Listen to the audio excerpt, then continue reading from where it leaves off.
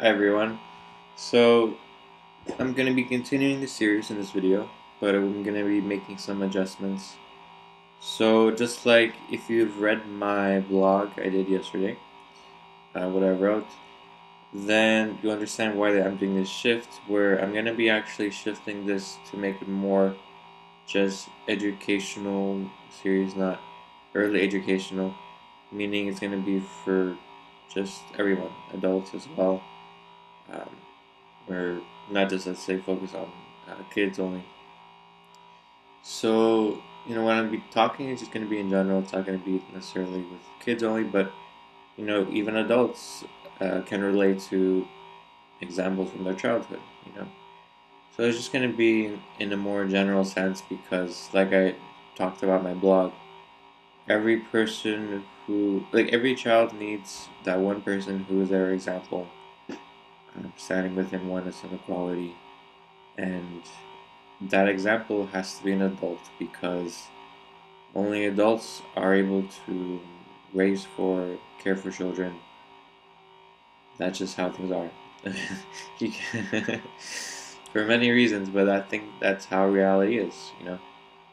So it's going to be through the adult, assisting, supporting the adults to change. That's how we're going to actually, be able to assist and support children to change. So that's going to be the primary uh, vehicle avenue. So this is going to be just general educational, and I'm still going to be doing the oneness and equality examples. Now, I saw that I watched my video yesterday, and I saw how explaining the pain point when you've hurt yourself, that I could explain more, and it would be good to do a few videos, maybe like 3, I don't know, just enough where I feel like I explained the point, cover all the dimensions. So this video I'm going to continue with that point, like, I framed it yesterday, what happens if a child falls down and they hurt themselves. So I'll explain it in a different perspective and with more dimensions. So here we go. So just like that example, any time that you hurt yourself, whether maybe you burnt yourself frying something in the frying pan, maybe you grabbed a hot pot by your bare hands or a hot tray and you burnt yourself, or if you got sunburn, or if you hurt yourself doing some sort of construction, like with hammering the nails, you hurt your hand with a nail or with a hammer, or you hit your knee or hit your leg against the table or nightstand, or you bumped your toe, or any of these things, or you fall down. So when you experience that pain, there's two things. Like I said yesterday, pain is a response that tells you something important. So if you didn't have pain at all, then humans would go ahead, bump their legs, bump their knees, and not care. And they would get bruises, and maybe that wouldn't seem like a big deal, but wait until it escalates. Wait until you start falling off objects because you're like, okay, well, it doesn't matter. I can take risks. And then you start breaking bones. Breaking a bone then becomes more in your face, right? Your bone's broken. You're not going to be able to use the arm or the leg or whatever part of the body really effectively at all. Like if your arm breaks, you can't really use your arm. Yes, it may feel no pain, true, but you lose your ability to use your arm, and you have to wait to heal. And how do you know when it's actually healed if you're not able to really feel the pain? The absence of pain. So even pain tells you when something is actually healed too. So without pain, human beings would injure themselves and may not even notice it. They may have a cut and they're bleeding, they may not even notice it. They may allow themselves to get infected and they may not even notice it because they don't feel the pain. So pain, first of all, is a support, is a good thing. So when you hurt yourself, within that pain, the first thing to let go of is that judgment of pain is bad, let go of the fear of pain. And one thing you can do within oneness and equality is when you experience a pain, you enter into your body and you just feel the pain. With your entire awareness, with your entire presence, with your entire attention, just feel it. And not move. Simply be here. Like let's say you cut yourself on the arm or you feel pain, you just you can close your eyes and just feel it, become aware of it. It's not about looking at it with your eyes, of course. It's about your awareness, which has nothing to do with your eyes, really. It's just you feel your body, you feel the tissue, you feel the area, and you just feel the pain. And then you realize the word pain and what pain is, it's not bad. And when we make a polarity judgment that pain is bad, that's actually a lie, because pain just is. It just exists. It's just another sensation of the world. It's just something that you experience. And you can feel it. Become aware of it. And within doing so, that actually allows you to heal better, heal faster. Because when you start reacting emotionally, that actually creates an artificial pain, a superficial pain, a pain that doesn't actually need to exist. And that is, let's say, emotional pain, where you're crying in fear and sadness. And that actually, it would be the same thing as causing more, let's say, more harm to your body, because the reason why you feel pain is because harm has been done to your body.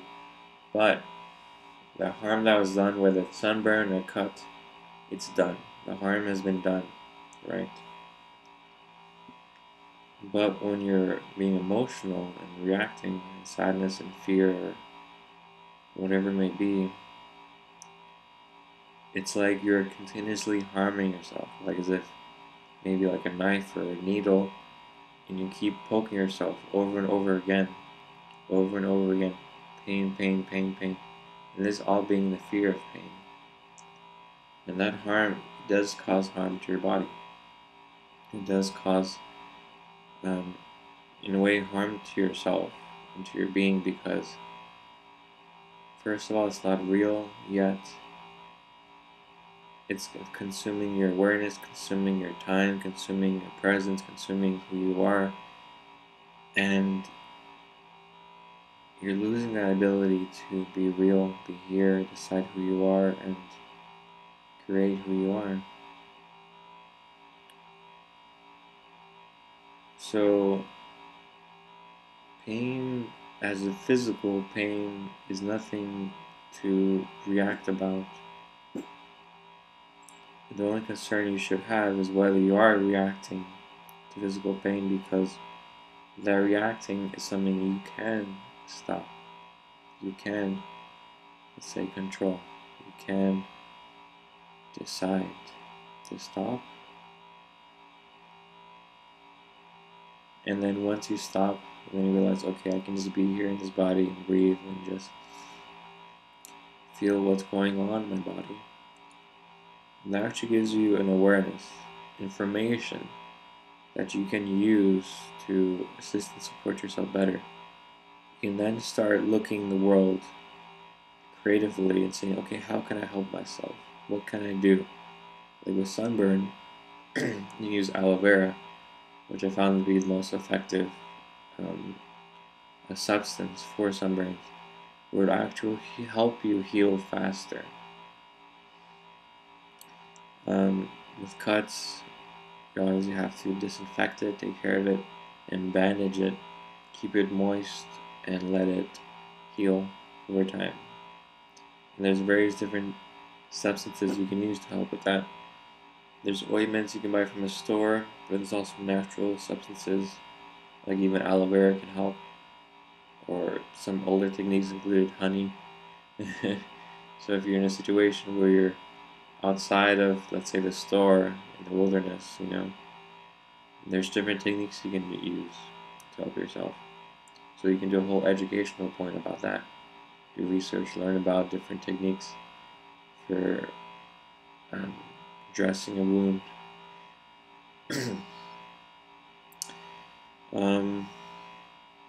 When you bump yourself and you feel a bruise, you can do research to understand that when you bumped yourself, your blood vessels kind of exploded in a way. They sort of rupture a little bit, and some of the blood escapes. And what your body does, it releases constantly coagulants, which allow the blood to thicken and so close the holes in the arteries and the veins. And the veins, arteries, if you don't know, they're like tunnels, like little tunnels that go. Tunnels. And so it repairs the holes in the tunnels. And the body will remove the, let's say, escaped blood, the loose blood, the spilled blood inside. And that's it. It just takes some time. And the pain is from the pressure, right? And from some of the damage. So, same thing with broken bones. You just have to get it set back in place. That usually requires a specialist, a doctor, and put a cast on it. So, yeah.